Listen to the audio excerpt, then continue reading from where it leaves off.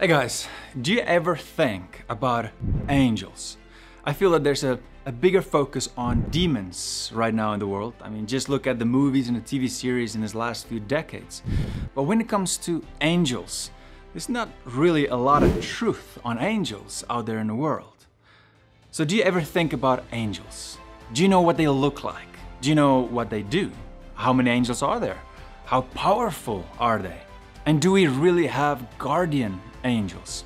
Well, in this video, we're gonna take a look at some of these questions and a few more. So let's get right into it.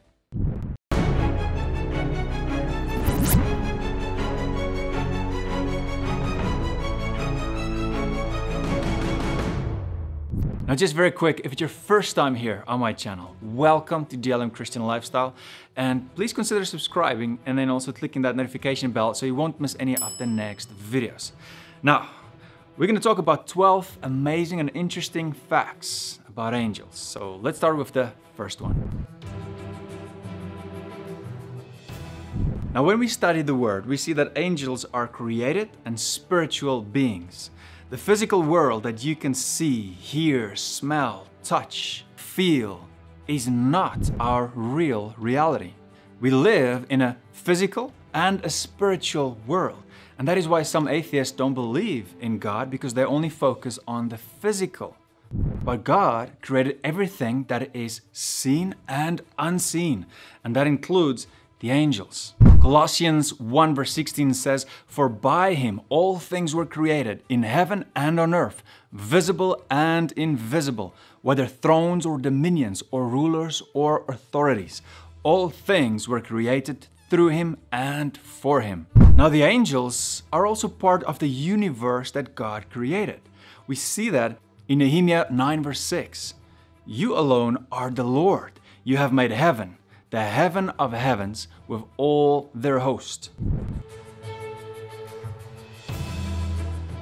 Angels are beings with high intelligence and moral judgment. It is clear that when we look at scripture and we read about angels, we see that angels are very intelligent, especially when they talk to human beings. Let's take a look at Matthew 28 verse 1 to 7. "Now after the Sabbath, as the first day of the week began to dawn, Mary Magdalene and the other Mary came to see the tomb. And behold, there was a great earthquake, for an angel of the Lord descended from heaven and came and rolled back the stone from the door and sat on it. His countenance was like lightning, and his clothing as white as snow. And the guards shook for fear of him and became dead men. But the angel answered and said to the woman, 'Do not be afraid, for I know that you seek Jesus who was crucified. He is not here, for he is risen. As he said, come, see the place where the Lord lay. And go quickly and tell his disciples that he is risen from the dead. And indeed, he is going before you into Galilee. There you will see him. Behold, I have told you.'" Wow, imagine how they felt seeing and hearing this angel. Whew.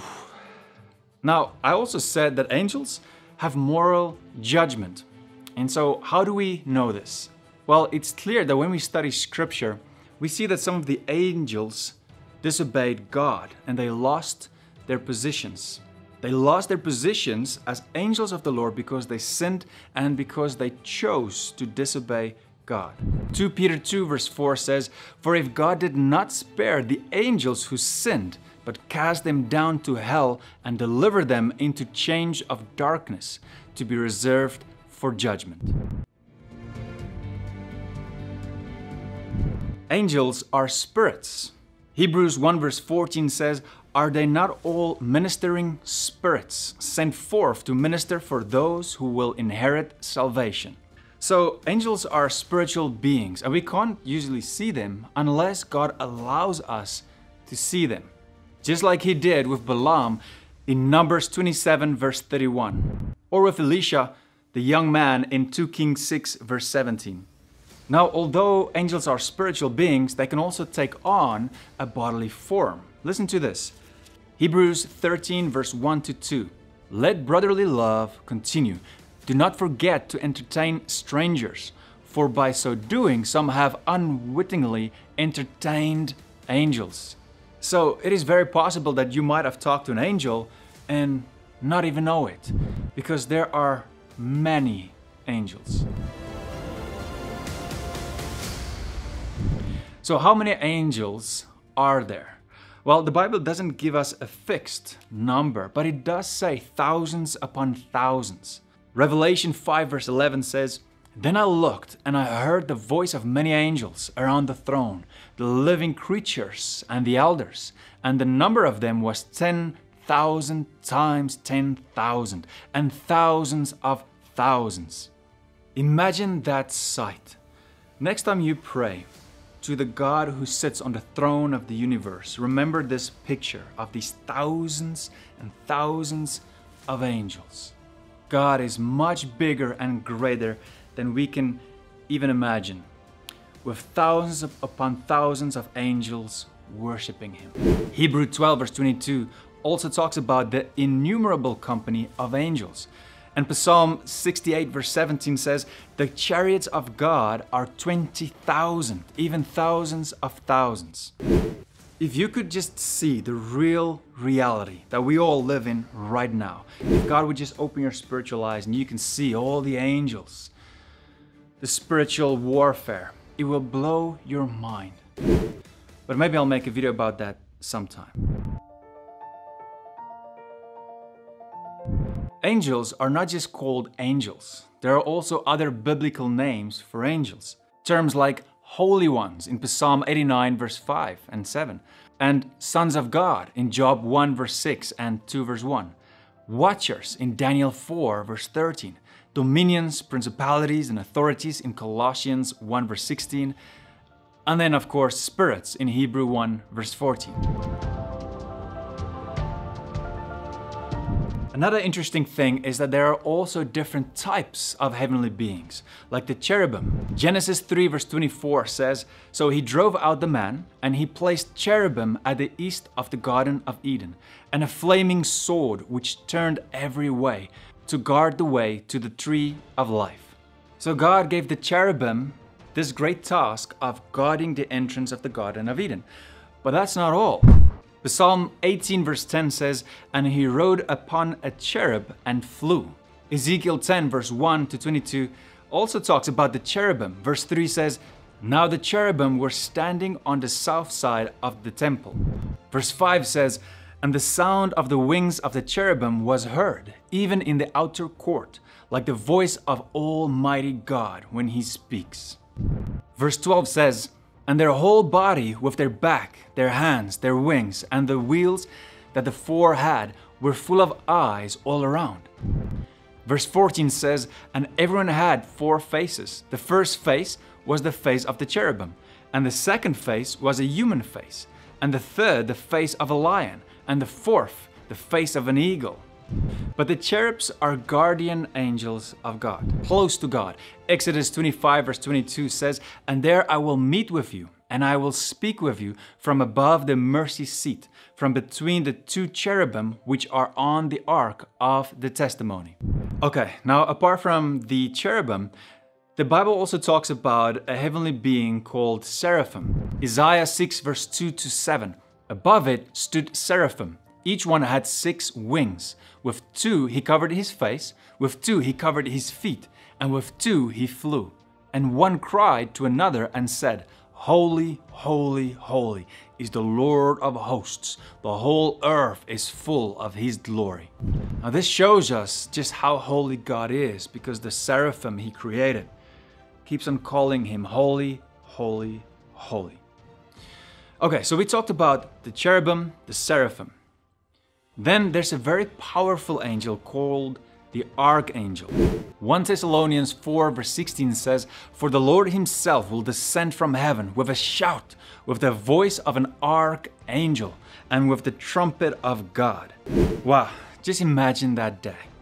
Alright, so the Bible talks about an archangel. Now, we don't know how many there are, but we do know one of them, called Michael. We see this in Jude 1 verse 9. Now it's important to note that there's only 2 angels named in Scripture. First, of course, Michael, the archangel, and then there's Gabriel, the messenger of God. Now, the angels are God's army, right? And so they fight a spiritual battle, warfare against the devil and his demons, right? Even though you can't see it, that's what's happening right now. And they are also behind the earthly armies. Let me show you. Daniel 10, verse 10 to 14. Suddenly a hand touched me, which made me tremble on my knees and on the palms of my hands. And he said to me, O Daniel, man greatly beloved, understand the words that I speak to you, and stand upright, for I have now been sent to you. While he was speaking this word to me, I stood trembling. Then he said to me, do not fear, Daniel, for from the first day that you set your heart to understand and to humble yourself before your God, your words were heard. And I have come because of your words. But the prince of the kingdom of Persia withstood me 21 days. Now, he's not talking about a human prince here. He's talking about a very powerful demon behind the army of Persia. Now, the Bible also describes a very powerful angel, the archangel, as a prince or a chief prince. Let's continue and you'll see what I'm talking about. But the prince of the kingdom of Persia withstood me 21 days, and behold, Michael, one of the chief princes, came to help me. So here we get a glimpse into the spiritual world. We don't just live in a physical world, we live in a spiritual, unseen world as well that affects the physical. And you gotta remember that God is spirit and he can only be worshipped in spirit and truth. John 4 verse 24 says, God is spirit, and those who worship him must worship in spirit and truth. Angels can only be in one place at a time. A great example is the passage we just read about Daniel when he was praying to God and then God sent Gabriel to give him a message. The Bible always describes how angels go from one place to another. For example, Luke 1 verse 26. Now in the 6th month, the angel Gabriel was sent by God to a city of Galilee named Nazareth, to a virgin betrothed to a man whose name was Joseph, of the house of David. The virgin's name was Mary. So angels can only be in one place at a time. Only God is present everywhere, omnipresent. Proverbs 15 verse 3 says, the eyes of the Lord are in every place, keeping watch on the evil and the good. And God says in Jeremiah 23, am I a God near at hand, says the Lord, and not a God afar off? Can anyone hide himself in secret places? So I shall not see him, says the Lord. Do I not fill heaven and earth, says the Lord. So God is everywhere. He sees you when you are with people, and he also sees you when you are alone. Those times when you think nobody sees you, nobody knows what you're thinking or what you're doing. God sees you. There is rank and order among the angels, God's army, just like any other army on earth. And remember, we already talked about the archangel, and that title already shows us that the archangel has authority over other angels. And we also know that Michael is also called as one of the chief princes in Daniel 10 verse 13. So there are more chief princes, but it looks like Michael is one of the main leaders in the army of God. Read it with me. Revelation 12 verse 7. And war broke out in heaven. Michael and his angels fought with the dragon, and the dragon and his angels fought. But they did not prevail, nor was a place found for them in heaven any longer. So the great dragon was cast out, the serpent of all, called the devil and Satan, who deceives the whole world. He was cast to the earth, and his angels were cast out with him. Another interesting thing about angels is that angels do not marry like we do here on earth. Jesus said in Matthew 22 verse 29, "You are mistaken, not knowing the scriptures nor the power of God. For in the resurrection they neither marry nor are given in marriage, but are like angels of God in heaven. Now, this doesn't say that we will become angels when we go to heaven. It is saying that when we go to heaven, we will be just like the angels who do not marry each other. It will be a different kind of world. Perfect. But right now it's hard to imagine it because we don't understand it yet. But someday we will. Angels are very, very powerful. Psalm 103 verse 19 to 20 says, "The Lord has established his throne in heaven, and his kingdom rules over all. Bless the Lord, you his angels, who excel in strength, who do his word." So they excel in strength, and they are greater than us right now. 2 Peter 2 verse 11 says, "Whereas angels who are greater in power and might." So right now we are made lower than the angels. In Hebrew 2 verse 6 says, "What is man that you are mindful of him? Or the son of man that you take care of him?" And verse 7 says, "You have made him a little lower than the angels." But this will not always be the case, because the Bible says in 1 Corinthians 6 verse 2 to 3, "Do you not know that the saints will judge the world?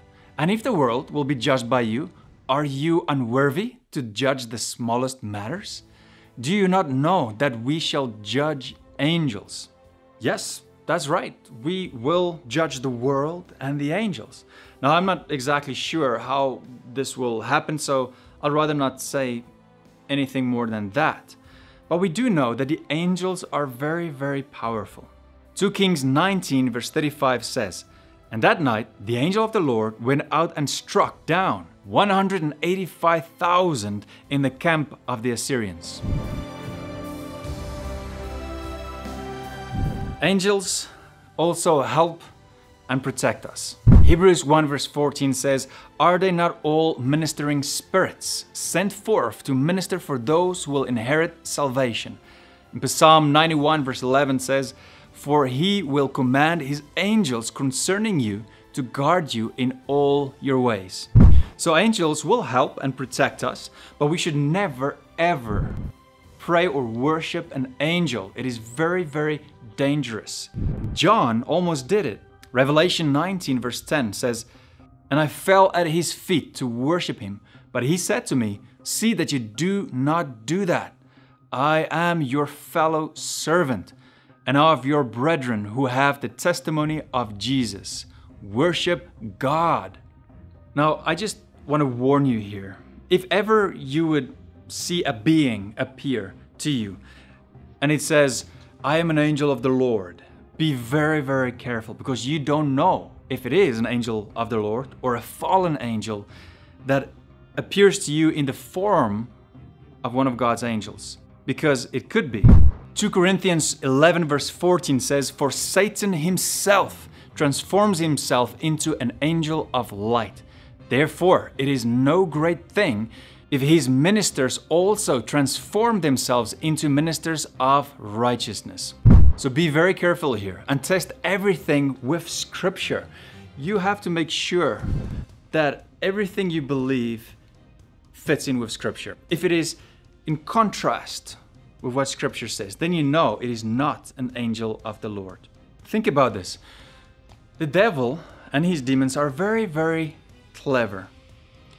They've lived for thousands of years and they've been dealing with humans for a very long time, so they know how to deceive us. Take some time and do a bit of research and look at how most of the other religions were founded, through supposed angels. Islam, a supposed angel appeared to Muhammad. Seventh-day Adventism, a supposed angel appeared to Ellen G. White. The New Age movement, they received their information from spirit guides. Mormonism, a supposed angel appeared to Joseph Smith. Now, these supposed angels make humans feel special because they are the chosen one, and they believe it. But they give them doctrines that is so far away from Scripture that it is actually just on another level. But anyway, the Bible warned us that this would happen. Galatians 1 verse 8 to 9 says, "But even if we, or an angel from heaven, preach any other gospel to you than that we have preached to you, let him be accursed.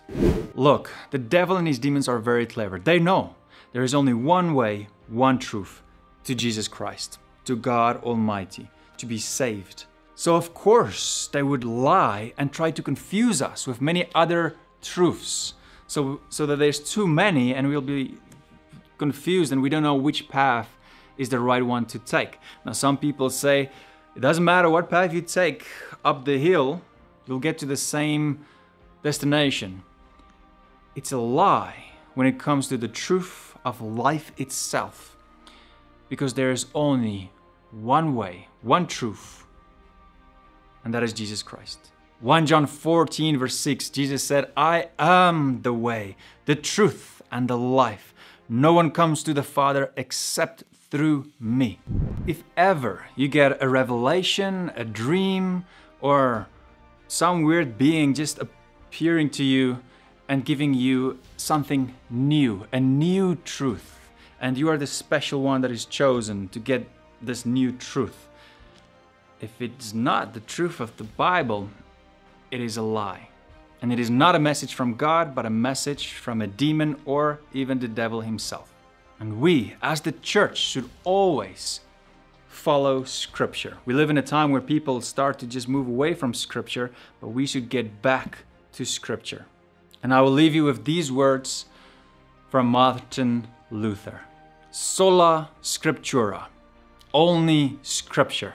Now, if you want to know why you can trust the Bible, the Word of God, if you have any doubts, then please watch this playlist right here, and I'll see you there. Now remember, God loves you, and I love you too. Bye.